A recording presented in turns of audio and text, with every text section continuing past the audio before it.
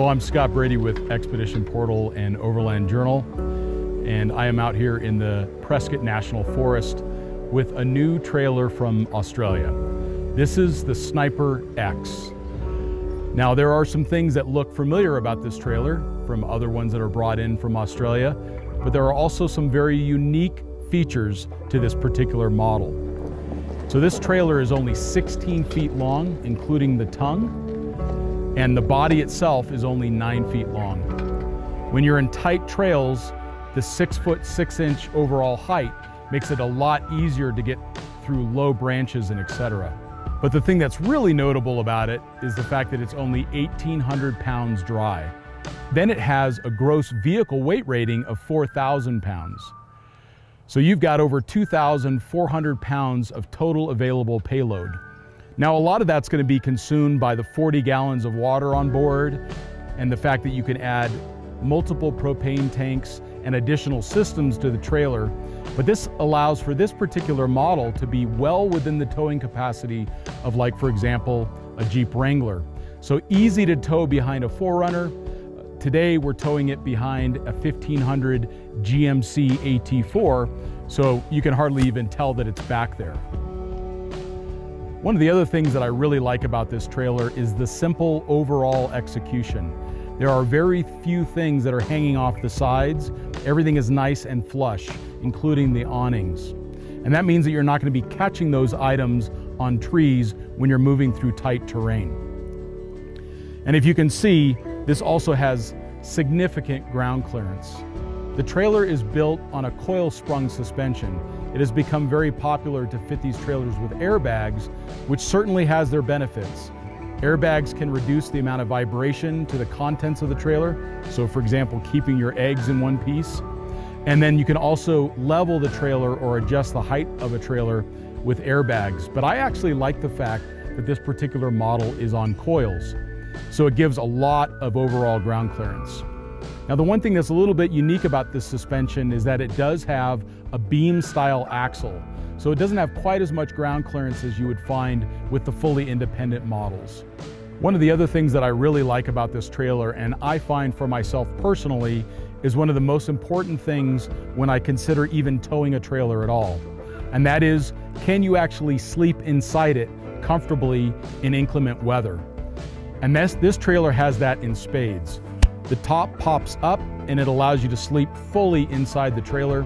You can also bring up the bed and access a fold-out table. There's full standing height in this trailer, so you can change, take a quick sponge bath, or even do some cooking when the weather gets really bad. This lower foot helps to stabilize the unit, and it has a pretty good range of motion, but in this particular campsite, the ground is falling away fairly quickly, so you need to use a rock to provide some additional height for it.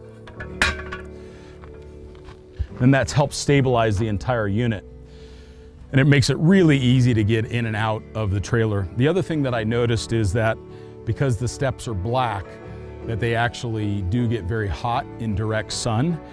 And it would also be nice if the step, or at least the first step, had some grading on it.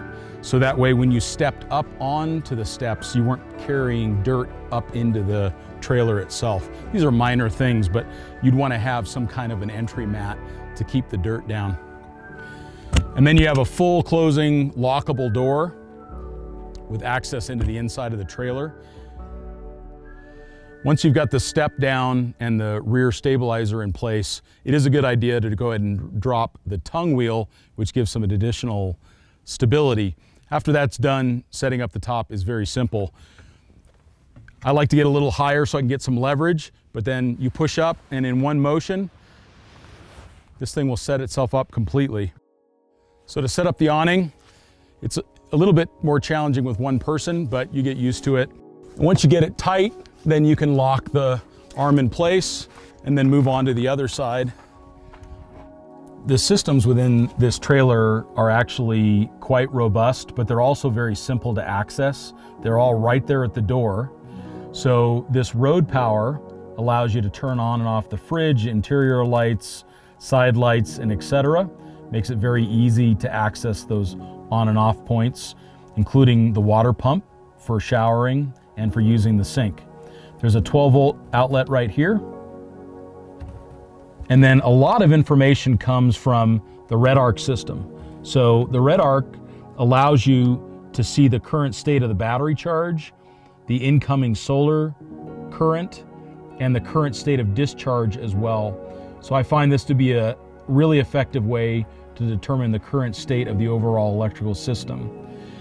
This red arc red vision is supported by a Manager 40, which is a 40 amp charge controller that allows you to plug the trailer into shore power. You can charge from the vehicle, and it also regulates the incoming solar current as well.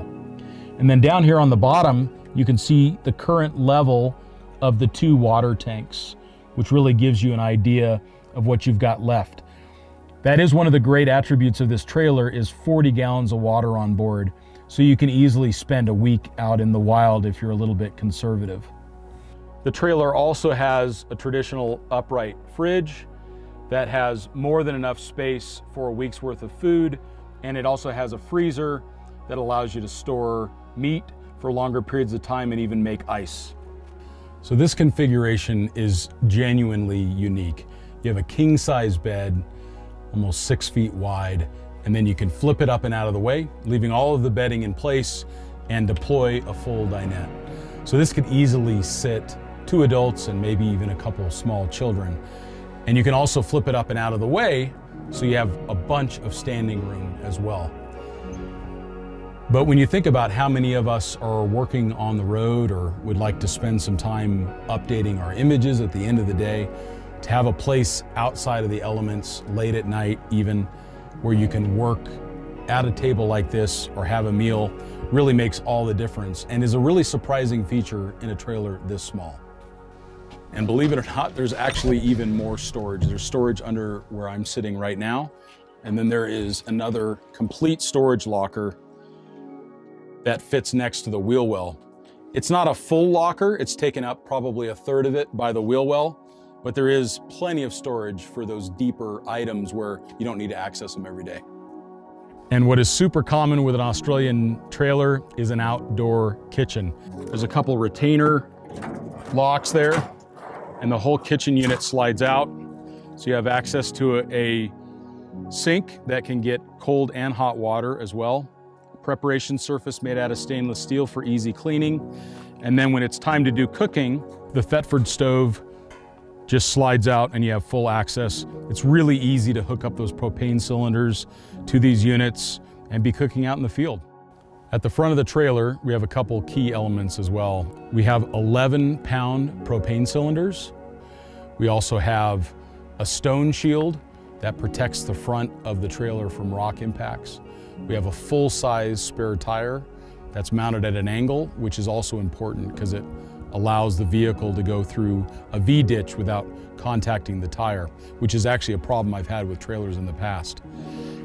At the front of the trailer, at the front of the drawbar, we have a McHitch. This is a very popular unit for Australia.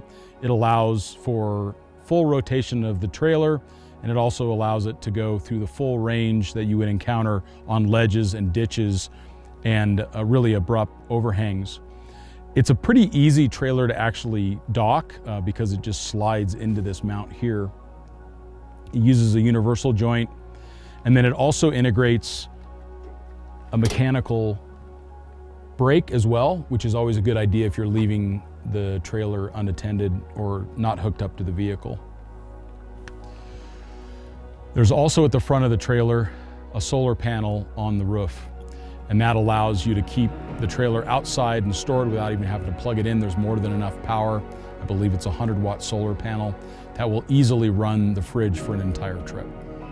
This back side of the trailer here is where all of the water components are maintained, and also where you have a shower. This is where all the plumbing is. So you can open up the 2 different water tanks or close them off. I always like it when a unit has more than 1 water tank, just in case you end up with a leak, you don't lose all of your water in one shot. Then you also have access to the full shower head here. If you're in a campground or if you're camping out with other people and you want some privacy, this is a totally flush mounted shower enclosure. And it's got self-supporting arms that just swing up and out of the way. And the whole thing sets up in literally just a few seconds, and you have a full enclosure. In this back corner, we just have an open storage locker. We also have a 12-volt outlet as well. So this is a very deep storage, goes halfway up underneath the bed.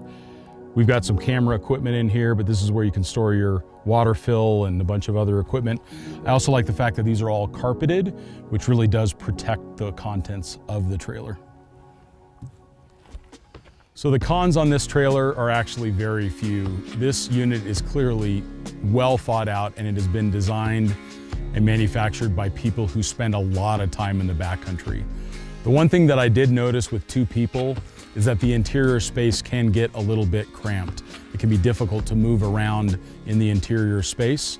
But again, to have that much interior space in such a small trailer is very unique.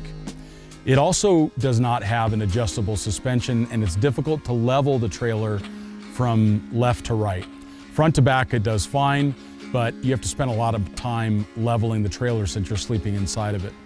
But again, these are being nitpicky. Overall, this trailer is excellent. But it is worth noting too that this trailer does cost $40,000 US. So that is a real investment for people. It can cost as much as a tow vehicle. To find out more information about this trailer, go to offroadrv.com and you can look up their Sniper X.